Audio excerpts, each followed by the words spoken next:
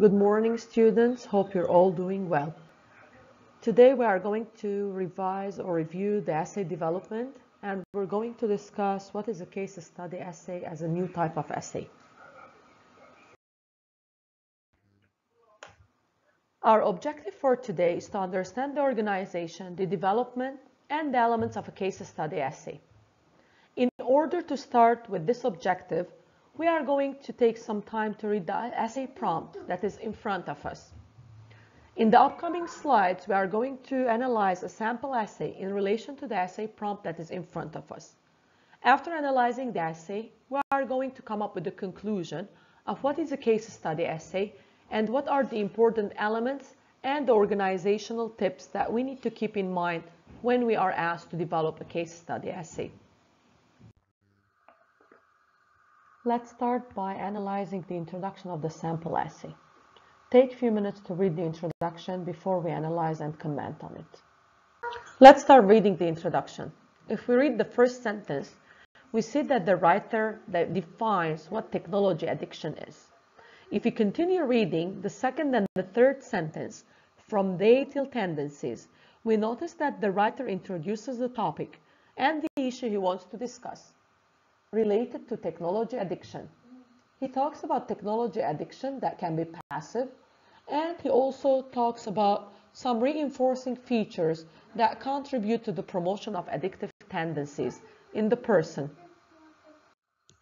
The writer ends the introduction by the last sentence, which is technology addictions are behavioral addictions, which can be accompanied by a set of symptoms such as mood modifications, intolerance, isolation, and social conflicts. The last statement of the introduction, as we have previously discussed in many different types of essays, is the thesis statement. We notice that in the thesis statement, the writer presented the topic, which is technology addiction, and the main or the controlling ideas of the essay, and the ideas is going to develop in the body paragraphs, which are related to the symptoms or the different symptoms of technology addiction. If we want to relate the thesis statement that we just discussed to the type of essay, which is case study, we notice that the thesis statement presents the main idea of the essay, which is related to the symptoms of technology addictions. Since the type of the essay we are discussing today is case study essay, this means we are going to choose a case or a specific person that represents or that gives the symptoms of some technology addictions that we want to discuss. If we look at the first body paragraph, we notice that the writer chose a specific case of a person that is his cousin's friend Gary, that is a representative of a computer addict. This means the writer is going to talk about this case in relation to the symptoms of technology addiction that he mentioned in the thesis statement of the introduction. So what does a writer do in the first body paragraph of a case study essay? As you can notice in the sample essay in front of you, the writer identifies the person, the social group of the subject of study, that is his cousin's friend Gary. He gives some information about his age and his social status, etc. The writer also shows how the subject of the case, who is Gary, is related to the essay's main topic or issue, which is related to technology addiction and the symptoms of this addiction. Moving on to the second body paragraph of a case study essay, we notice that the writer gives more details about the problem or the situation that the case he chose suffers from. So he gives some details about his severe behavioral problems and social problems.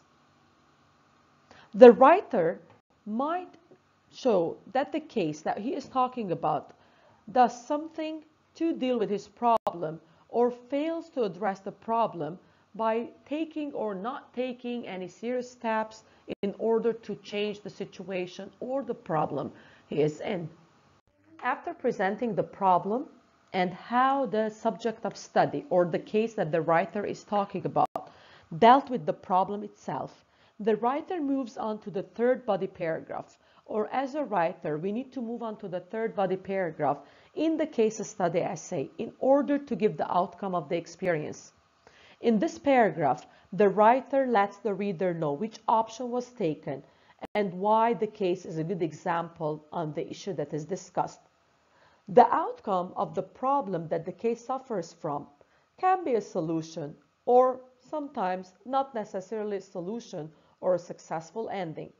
It is just a presentation of the outcome or the result of the situation that was previously discussed in paragraph 2 or body paragraph 2. As we know, the last paragraph of an essay is usually the concluding paragraph. The function of the concluding paragraph in a case study essay is to provide a conclusion that sums up the main issue of the essay, but not the case. The concluding paragraph, which is the last paragraph of the essay in a case study essay, shows how to deal with the problem that is presented previously in the first and the other body paragraphs. In the case of this sample essay or case study essay, the problem is technology addiction and the symptoms of technology addiction.